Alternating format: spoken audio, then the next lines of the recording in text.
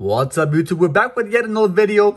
Today we're talking about the GBD-200. Specifically, we're going to discuss all the windows in operation, what they show you, what information is there, and let's get started. Let's go.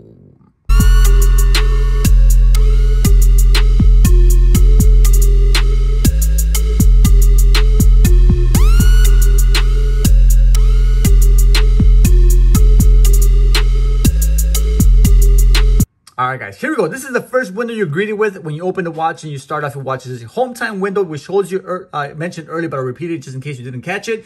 You have the home time here, which is the date, the day of the week, the seconds, and then you have the date window right on the top there. Notifications all around the indicators, and I talked about them earlier in the last video. If you hit the A button, this is the A, B, C, D, and then the light button. If you hit the A button in the top left corner, you'll switch between the different windows and menus visible on the display. So you start off with the home window. This is the first one you're greeted with. Like I said earlier, here's your time window. Push it the first time.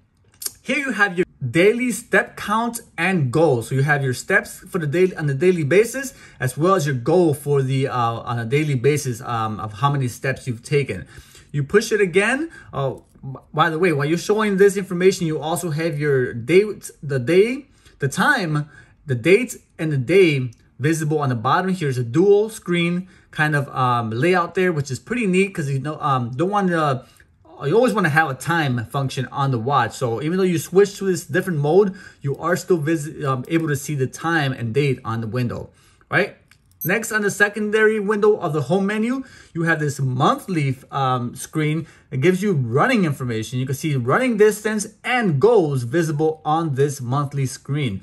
Now you can actually switch between what you see on here. You can see running distance and goals, and you can alternate between running distance and time ran. If you want to see that instead, you can alternate that by switching it on the app. Next, on the next window, you have back here, you have the world time function. You have the home time, which is your home time. You could set up a secondary time in case you travel or whatnot to show a secondary world time on this screen. Then you're back to your home time, and that's the first window. Hit the mode button again to go to the secondary window, and here you have a workout, also timer mode. Now this is kind of interesting. It's a little complicated, but it's not too bad if you kind of get the gist of it. Here you can set up to 20 different time intervals for a workout. So you could set up a window to maybe do 4 different intervals of like 5 minutes, or you want to do a first 5-minute jog, and then a 2-minute sit-ups, and 5 minutes and running around the house, whatever you want to do. You could set up 4 different, up to 20 different time intervals. So you could set up and do different workouts. It's pretty neat. You could do it automatically if you want to. Like for example, here's the run. Start it off. First one's the 5-minute one. Once that finishes, go to the second one.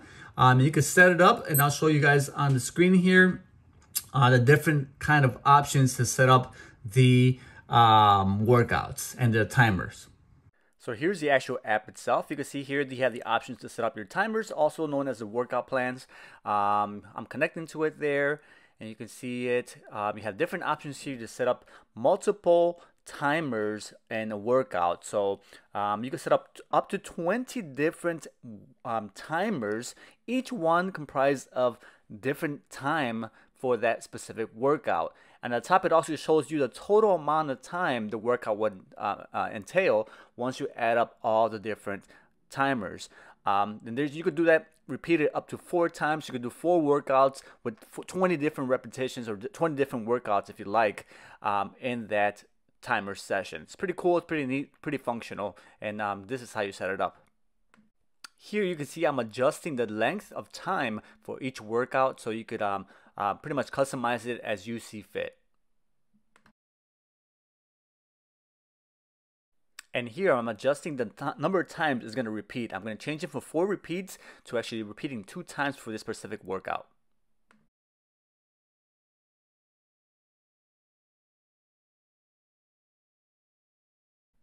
Once you're satisfied with the customization of your workout and the number of repeated times, you can send this directly to your watch and have that workout show up on your watch. All right, next one, you have the stopwatch. This is a basic function. You can set up your stopwatch there. Start it off. Here it is counting up. Pause it, top right window, and reset it on the bottom right there. Okay, next mode, you have your activity, gives you total time, distance, and pace for your running. Okay. Next mode, you have your notifications. Now, this is where it gets a little interesting. I'll answer some of the questions that I think people will have in terms of notification. One, it's kind of functional. It works pretty well. It's relatively fast when you get notifications. You can set it up to get chime and vibration on them. You can disable those as well. Now, the only drawback, I think, and something I think they should give you more control over is which notifications you actually receive. If you actually activate and enable notifications, you get phone calls, text messages, emails, calendar, event notifications, and that's get them all. There's no way to, not that I found, there's no way to tell the phone or the watch to say, no, I don't want to receive notifications from my emails. I only want to get notifications of my text messages or phone calls or calendar events.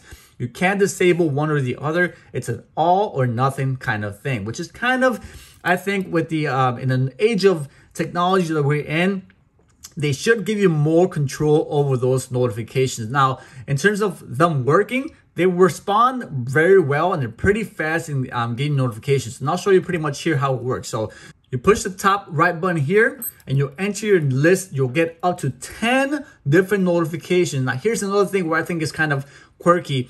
They're all together. There's emails, text messages, other notifications, all on the same window. There's no way to navigate between the different text message notifications or email notifications and separate those. They're all kind of intermingled in a order of when you receive them. So here I have a email notification here. I'll enter it by pushing run. Here it goes. Uphold, Bitcoin is on the move. Price is up and is down. You go forward or down on the window to see the rest of the email. 3.16% in the last 9 hours to 44,000. If you guys are Bitcoin or investors, there's a notification for you guys. So push back to return to your list of notifications and go down to scroll down to the next one. All right, here's another mail. Here, for example, is a mail from my NBC. Push it again, enter it. NBC, you can see the headline, NBC 5 Chicago News headline. Chicago hits 400 new COVID cases. Monday surpasses, blah, blah, blah, blah. Health center, they warn, whatever. Let's go back. And there you have it. So there's your more emails. I got a notification from my Arlo cameras. Enter that. Got motion detected in the front. Someone's here to visit me, which is pretty cool that you get that notification as well. Go back. All right, so there you guys have it. It's pretty cool, very intuitive. Once you get to know and learn the different operations of how to navigate this screen. Like I said, there's only up to 10. Once you've received 10 and another one comes in, you'll lose the latest one. So you want to check this periodically, or otherwise notification will disappear off your device, off your watch. All right. And I'll show you guys, like I said, there's a way to enable notifications for goals, for emails, and whatnot. I'll show you guys how to operate that on the actual phone, how to set it up. All right, so here's the actual phone application where you can set up your settings here. You can actually turn on your sound and vibration notifications. So if you only wanted to vibrate or you only wanted to make a chime or something, you could set that up to enable or disable one or the other. Now here's where you go to actually set up each individual notification sounds, and both for the vibration and the sound. You could enable notifications for just messages, or enable for different kind of achievements or whatnot. However you see fit, you could change different settings there to make notifications to your watch, both vibration and by sound. Okay. Once you got out of notifications, go back and you're back to your home screen. And there you guys have it. Those are the 4 windows and all the notifications and setups Auto light's pretty cool. I think that's a great function. Here's the button. Here's the light function on the watch itself. If it's dark enough, if you tilt the watch towards your face, the light will automatically turn on. You could disable that if you like to, if you don't want to waste the battery, but I think it's very functional. Face it towards you and the light turns on. All right, I think it's a nice little clean light on this actual watch. But otherwise, the watch does have a nice negative display, but the digits on the watch are like a kind of a chrome looking color, which is pretty neat and easy to legible. Nice size font, with the exception of the messages here, notifications, very small to see that. Zoom in. You might have 10 notifications, you'll never see that, because if your eyes are weak like mine, you won't be able to see that number, the small digit within that bubble there. So that's not very helpful. But nevertheless, if you have good eyes and you're younger, you can probably find that useful. All right, guys. So there you guys have it, the GBD-200 new series. Hopefully you enjoy this, and then stay tuned for more videos. I'm out of here. This is Chicago. Peace. My G-Shock, I'm rocking my G-Shock, I'm rocking my G-Shock, I'm rocking my G-Shock, I'm rocking my G-Shock, I'm rocking my G-Shock, I'm rocking my G-Shock, I'm rocking my G-Shock.